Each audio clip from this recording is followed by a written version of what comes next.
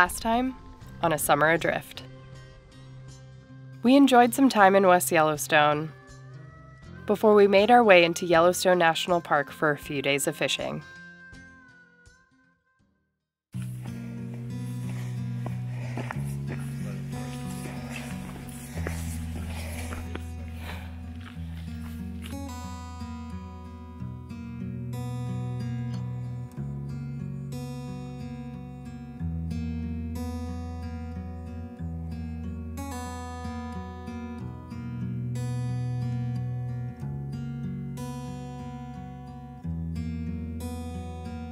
In preparation for Yellowstone, I started to try my hand at fly fishing under the tutelage of AImee. But I had yet to catch a single fish.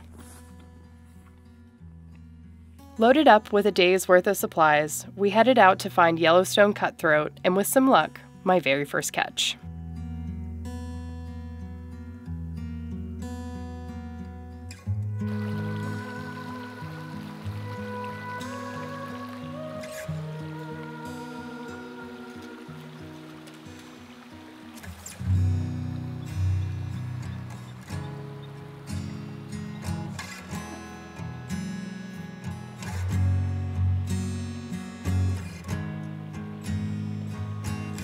Finally, I got some action. You got this!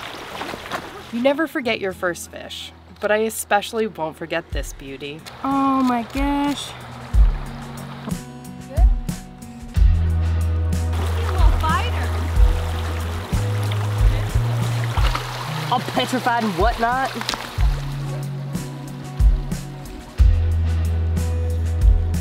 Our motto for the day was everyone catches.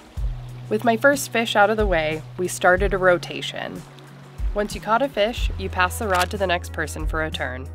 We went on like that all day as we walked upstream, back towards the trail that we came in on.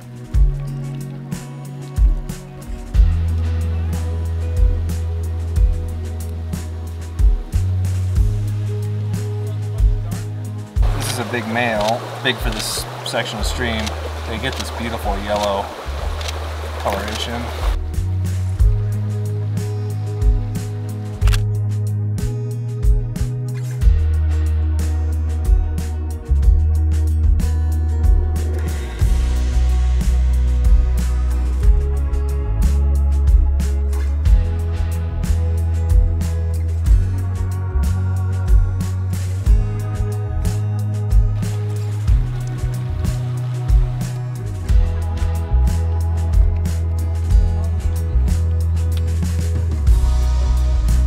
Remaining true to form, we stopped for a celebratory milkshake that Chase and AImee had been telling us about for weeks leading up to coming to Yellowstone. That's a grist fish? It is. What do we get? Four of those? They've heard a lot about these milkshakes. We're so excited. Waiting for you to. After pretending to wait patiently, our milkshakes were finally ready. Before heading back to camp, we grabbed a bite to eat for lunch from another local joint down the street. We wanted to be sure we were supporting small businesses that were undoubtedly being affected by COVID. Trying local food is also one of the simple pleasures that we love to enjoy during our travels. I'm excited. I told her just to pick. I gave her the things that we were interested in and I was like, just pick what you think I should eat. She picked her favorite. Pick what you think I should. She dare. Like the results. There's a lot of. You might do more than sniff that.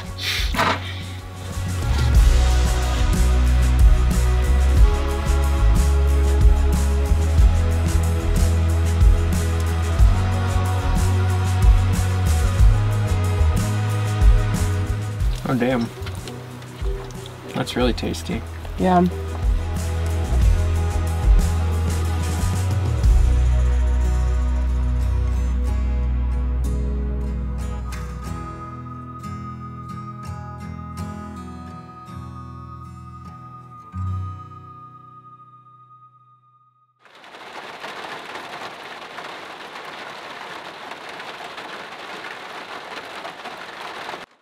We enjoyed some downtime with Luna back at camp, as the afternoon showers gave us a heavy soaking.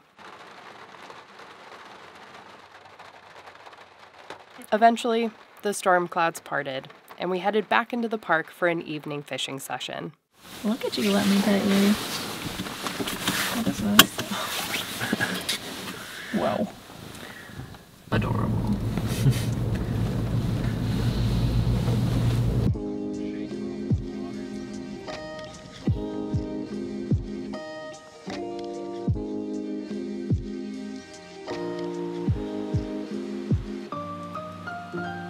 We weren't entirely surprised to find the water murky from the afternoon storms. Oh, she totally looked away. Not wanting to leave empty-handed, we went further down the road and found the river to be in better condition.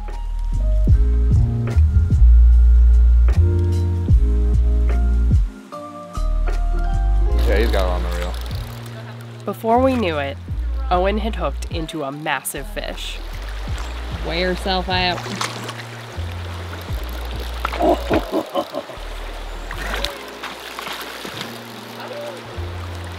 You have 3X on, which is pretty heavy, so you can give it like a decent amount of muscle. It's like 8-pound test or something. Okay. It'll take a closer inspection. No, that might be cutthroat. Oh! Yeah, that was definitely a bummer. Oh, I'm so sorry. To this day, Owen says he thinks about losing that fish. So I guess this is the fish that got away for him. Despite my best efforts to redeem Owen, I came up empty-handed as well. Thankfully, AImee was able to turn our luck around.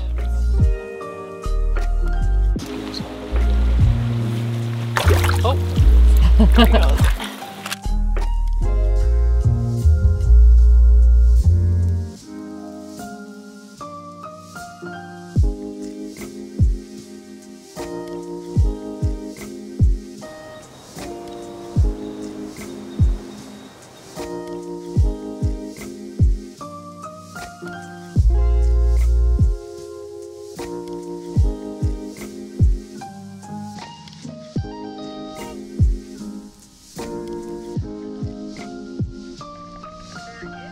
For the last 2 days, we have been camped outside the northeast gate and are now heading back through the park south on our way back to Jackson for work and packages and all that good stuff, but it's been really fun. Sadly, rainy the last like day and a half here in the park, but it's been really beautiful. So we're gonna spend the day making the 4.5-hour trek down towards Jackson.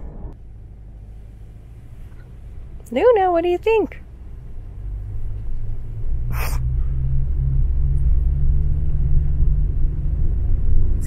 Don't worry. At this point, we were starting to come to grips with the reality that we weren't going to make it to Alaska this year. Our minds had known that it wasn't going to work out, but it took until this point for our hearts to come to the same conclusion.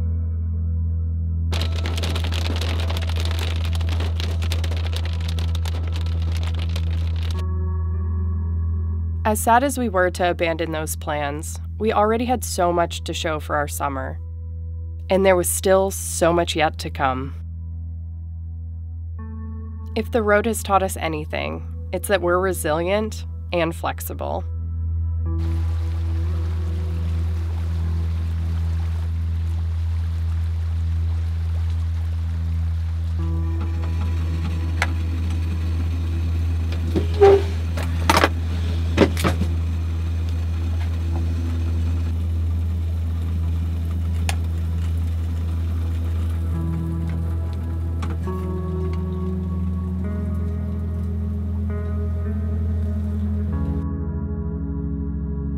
Now back in Jackson, we picked up our long overdue mail and got some work done.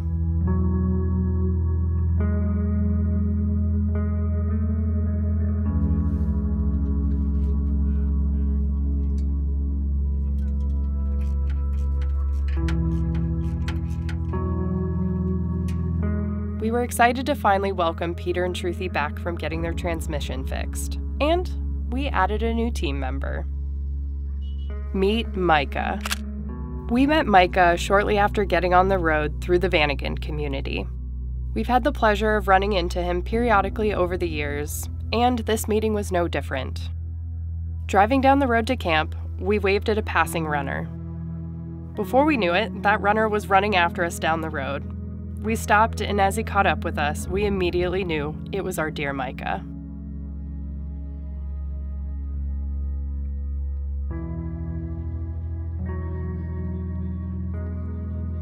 We spent the next few days moving slow and enjoying the peak of summer.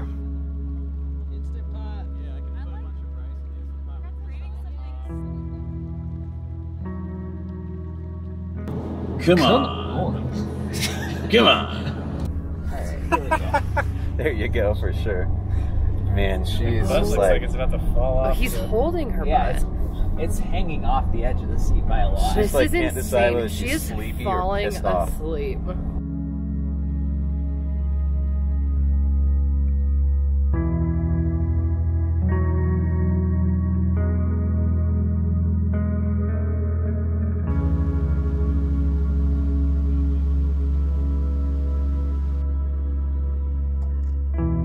As the moon lit up the Tetons behind us, we settled into a movie night projected onto the side of one of our rigs, using Micah's pocket projector.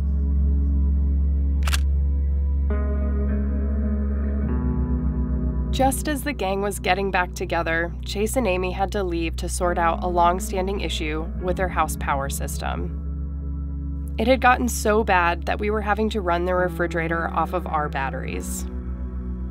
They planned to install a fresh Battleborn battery system so they could have the power that they need, and stop bumming power off of us, even though we were more than happy to share. They promised to return as soon as the work was complete.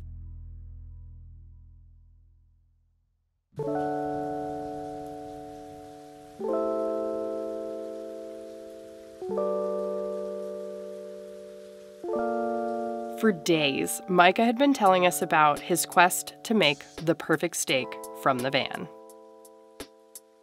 Apparently, he's gone as far as to make a spreadsheet with comprehensive notes of his trials and errors. Wanting to show us his current progress, he decided to treat us to a steak night. Not ones to turn down such a generous offer, we obliged and sat back for a relaxing evening at our new Creekside camp spot.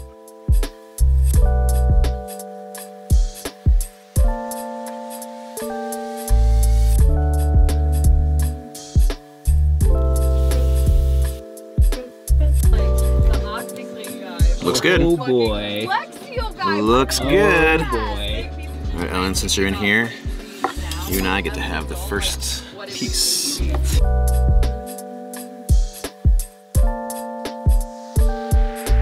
Hi, y'all. Oh my god. So It's so good looking. So yeah, finishing salt, red wine. You gonna like it. Spoiler alert, I think it was the best steak we've ever eaten. Next time on A Summer Adrift.